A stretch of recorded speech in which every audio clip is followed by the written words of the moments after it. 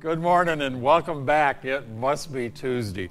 So glad you could join us and so glad we're still here.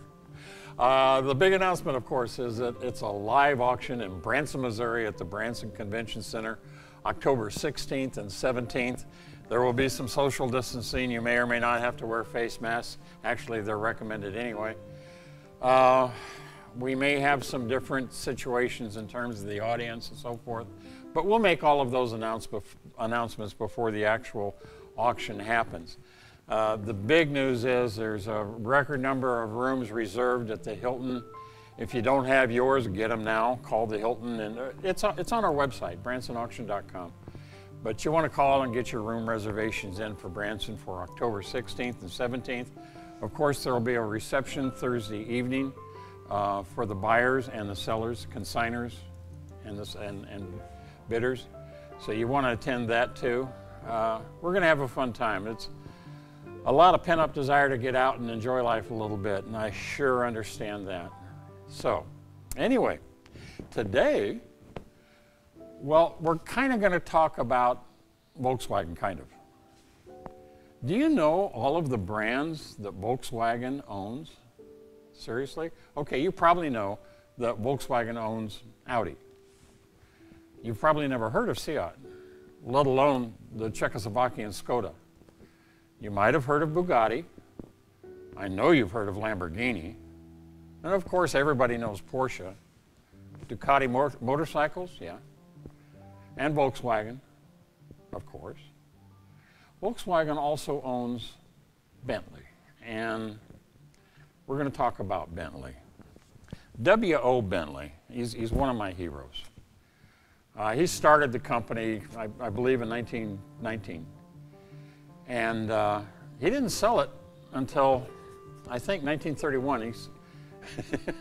It was put up for sale, and he didn't know who was buying it. It was Rolls-Royce, but he never knew. They had some euphemism of a name that submitted the bid, and it was the winning bid. And Rolls-Royce in 1931 became the owner of Bentley. Now, in 1998 is when Volkswagen took ownership of Bentley. 1998. They've been making them a long, long time. Back when W.O. owned the company, he was into racing. He was really into performance. And he won Le Mans in 1921, 24, 27, 28, 29. In 1929, he came in first, second, third, and fourth. Won again and took first and second in 1930. Wow. Oh, in 1922, Bentley raced at the Indy 500. He only came in 13th, but he raced at the Indy 500 in 1913, or 1922. Wow. So there's a lot of history behind Bentley. Oh, today, I'd like to introduce you to the new Bentleys. Ladies and gentlemen, this is a 2016 Continental GT Speed. Continental. It's a two-door. This is a fantastic automobile. It's a W12, not a V12, it's a W12. They took two Volkswagen V6s and put them together, basically. That's the simplification, but that's kind of what they did. This is an all-wheel drive vehicle. This great big heavy 4,000-pound car is all-wheel drive. It has a 8-speed transmission, paddle shifters. It'll go from 0 to 60 in 4 seconds. Its top speed is 203. Oh, here's one for you. In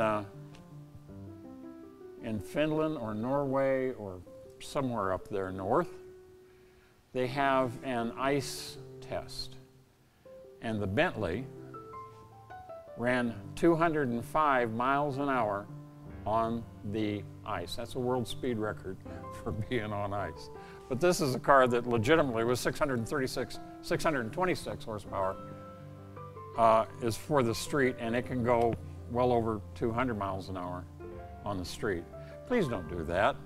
I know 6 people in this country that can drive that fast on the street and come out alive, and I don't think you're one of them, and neither am I. What a beautiful, beautiful car.